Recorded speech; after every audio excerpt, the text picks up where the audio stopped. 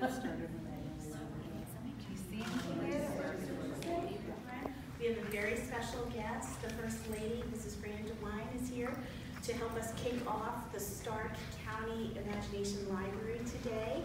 And she's brought a book to share with the kids. And we have registration packets for anybody who's interested in signing their child up for the Stark County, Ohio Imagination Library. And we hope you'll all sign up. Thank you. All right. Well, it's good to be here and to meet all of you.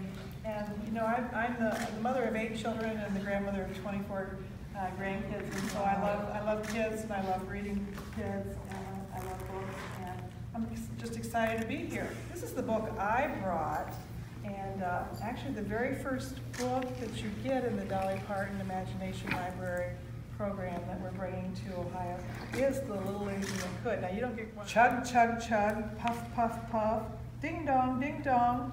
The little train rumbled over the tracks. She was a happy little train, for she had such a jolly load to carry. Her cars were filled full of good things for boys and girls. So see the train going over the hills? And it's really good, doesn't it? Also, the ice cream is my favorite And color. it looks like it might have chocolate chips in it, I don't know. Yeah, that's chocolate chip. Okay. Then all of a sudden she stopped with a jerk. She simply could not go one more inch.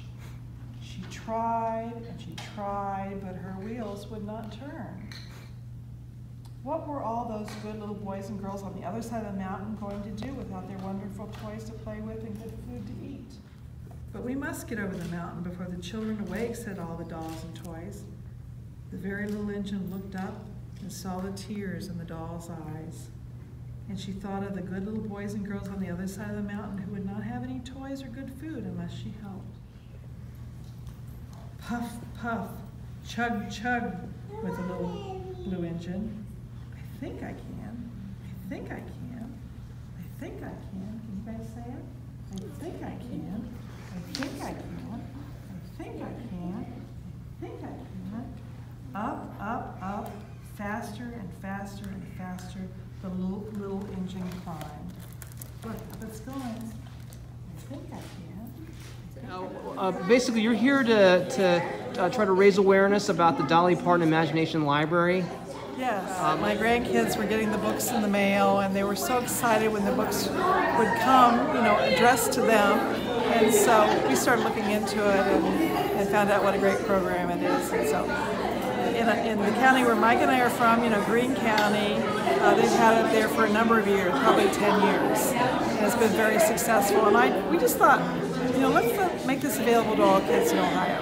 But we knew that we had to put some money in it to jumpstart it so that we could, you know, expand it to all kids. I was especially interested in getting it to inner city children, some rural children, Appalachian children that don't have access to libraries as easily. And so we thought if we got some money in the budget that was going to, you know, help jumpstart it so that the whole county, the whole state could have it.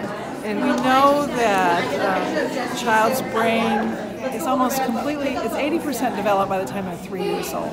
So what we do in those first year to, you know, second year, third year is so important. It's a book in the mail every month for every child from the time they're born until they turn 5 years old. So they get a dozen books a year. These come to the child, And obviously 60 books. They come to the child, and actually the address label on the back is addressed to the child. This is the last one they get. The first one they get is The Little Engine That Could, and this is the last one they get when they turn 5. Look out, kindergarten, here I come. I think that, you know, we want to teach our parents to read to the kids, and there's also been a lot of studies that show that just the physical holding a book, looking at pictures that aren't moving, that aren't digital, is very beneficial to a child's brain development.